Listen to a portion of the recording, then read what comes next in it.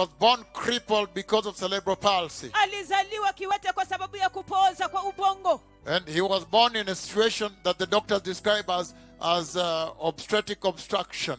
Na alizaliwa katika hali ambayo madaktari walisema ya kwamba obstetric obstruction. The obstruction, and then he lacked oxygen. If I remember the narrative the doctors gave us today, lacked oxygen, did not cry for 3 days or something.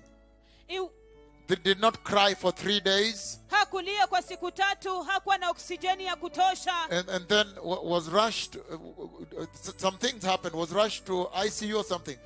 I don't know what, there's a full detail, the narrative the doctors gave us today. Kuna maelezo kamilifu ambayo madaktari walitupatia leo. He had difficulty breathing because of obstruction. They call it obstetric obstruction, right?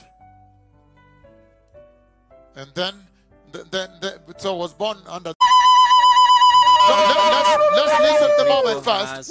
Let's listen when the mama is shocked and she was alone at home trying to celebrate alone. Let's listen to the exact moment. A cripple has walked. A cripple has walked. Alone in the home before they look for the pastor. A cripple has walked. A cripple has walked. A cripple has walked. The most difficult form of crippleness. Matungu, Kakamega County. Could not stand. Could not walk. Could not chew food.